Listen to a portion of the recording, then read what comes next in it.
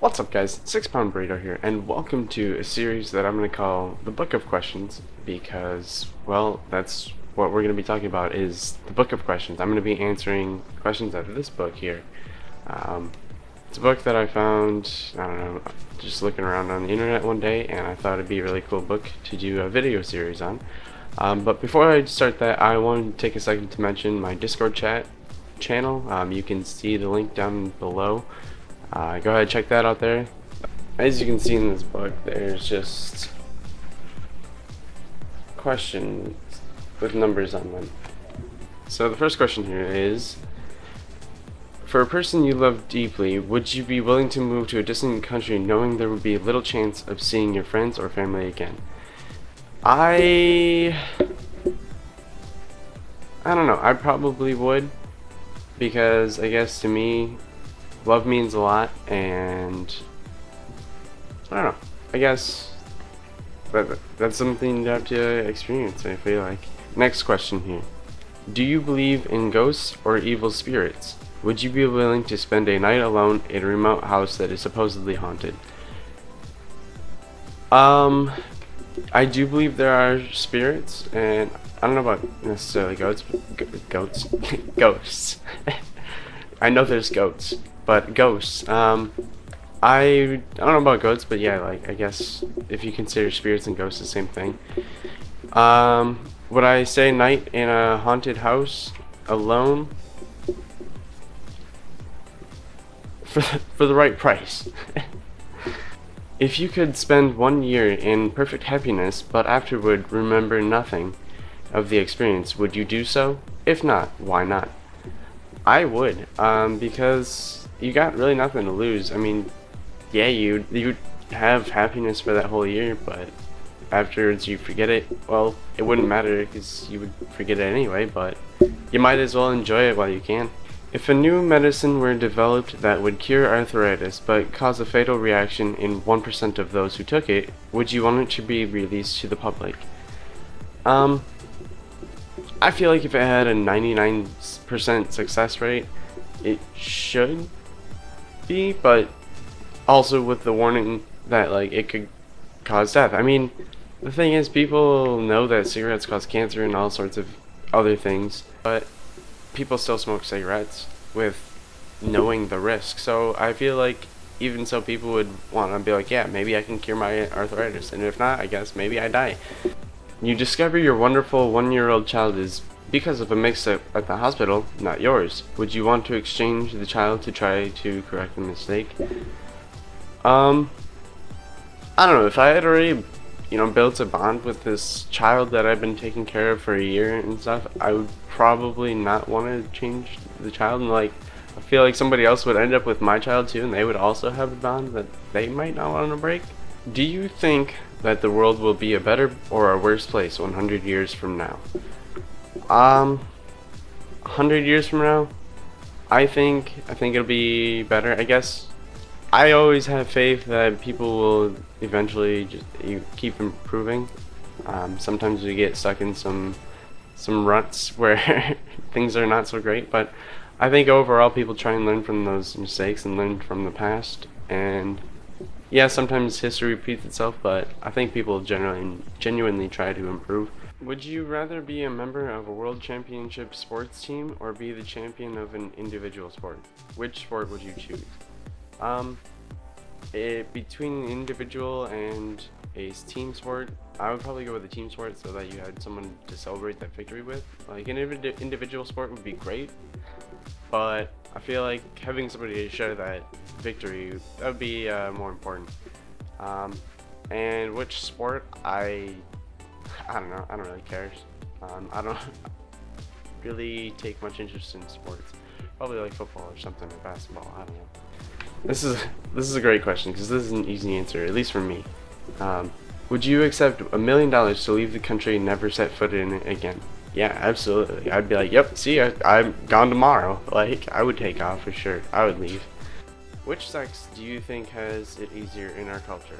Have you ever wished you were the opposite sex? Now, I think males have it easier in our culture, at least in my culture. And in most cultures, in fact, I think males have it easier. And have I ever wished I was the opposite sex? Yes and no. I think it would be interesting to be the opposite sex for a little bit just to see what it's like. But I don't know if I would really want to stay a female. So I like the next question here. This one's great because it reminds me of Death Note, because it's basically that.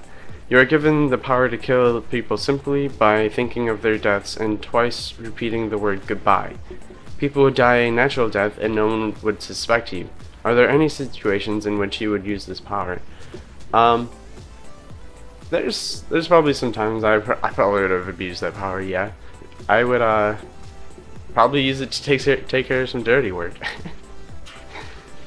If you were able to live to the age of 90 and retain either the body or the mind of a 30-year-old for the last 60 years of your life, which would you want?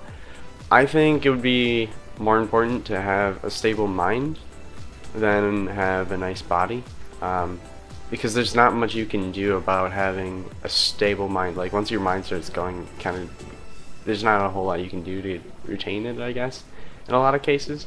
But your body, there's things you can do to still have a nicer looking body. Would you rather be extremely successful professionally and have a tolerable yet unexciting private life, or have an extremely happy private life and only a tolerable and uninspiring professional life?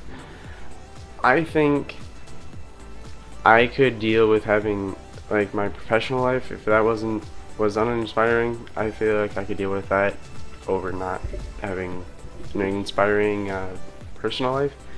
If at birth you could select a profession your child would eventually pursue, would you do so?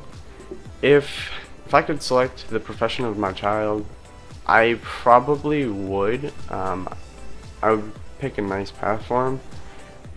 If they didn't know I picked it, like if they thought it, it was all their own free will, I would probably do it, but I wouldn't want them knowing I picked their path ahead of time. Would you be willing to become extremely ugly physically if it meant you would live for 1,000 years at any physical age you chose? I don't think I would want to live for 1,000 years in general, just because you would see so much shit happen, and that would be, I don't know, I think that would just be too long to live, honestly. You have the chance to meet someone with whom you can have the most satisfying love imaginable, the stuff of dreams. Sadly, you know that in 6 months the person will die. Knowing the pain that would follow, would you still want to meet the person and fall in love? What if they knew your lover would not die, but instead betray you? I feel like I could deal with, for one thing, a lover dying more than I could them betraying me. I don't know, because if I get betrayed, I feel like I could get back, and that's not a good feeling. And I think it would be pretty great to have that love for 6 months at least, and have experienced that versus not experience it at all. If you knew of a way to use your estate following your death to greatly benefit humanity, would you do it and leave only a minimal amount to your family? Yeah, I probably would. I think if I could greatly benefit humanity as a whole versus just my family, I think that would be just more important. That would be huge. If you could use a voodoo doll to hurt anyone you choose, would you? I think that's basically like similar to the same like Death Note thing, of being able to basically kill off anyone, or well, hurt anyone in that case. But yeah, I think same thing. I've got some scores I could settle. Are there people you envy enough to want to trade lives with them? Who are they?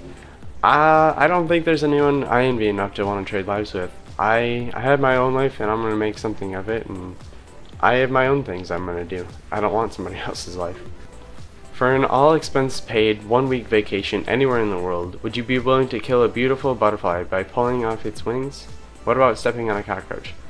Yes, stepping on a cockroach. Even though I hate stepping on cockroaches and I hate the sound they make, I would do it. And pulling off the wings of a butterfly, again, I would do that as well. It's one butterfly and I get to take a week vacation anywhere in the world. I don't know, maybe that's selfish, but I would do it. Would you be willing to murder an innocent person if it would end hunger in the world? I probably would. You know, the needs of the few versus the needs of the many. I would take the needs of the many. That one person versus saving the lives of, I don't know, thousands or however many. Have you ever hated anyone? If so, why and for how long? I have, but I can't honestly remember why or how long, because I don't really hold on to grudges very much, and I guess I've learned not to hold on to hate. I don't know. I don't have time for that. Like, it's just not worth my time, not worth my energy to hate somebody. So no, I guess I have hated people, but not for very long at all. Would you rather be given $10,000 for your own use, or $100,000 to give anonymously to strangers? What if you could keep $1 million or give away $20 million? If it was 10,000 or 100,000, I would probably take the 10,000.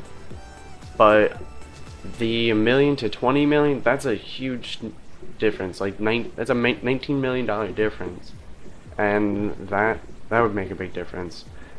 I would probably spread that 20 million amongst like homeless and stuff. That's gonna do it for this one. I hope you all enjoyed the video. If you did, let me know in the comments down below, and again, leave me some comments for next week's video.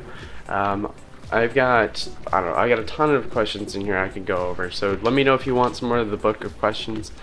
And that's yeah, that's gonna do it for this one.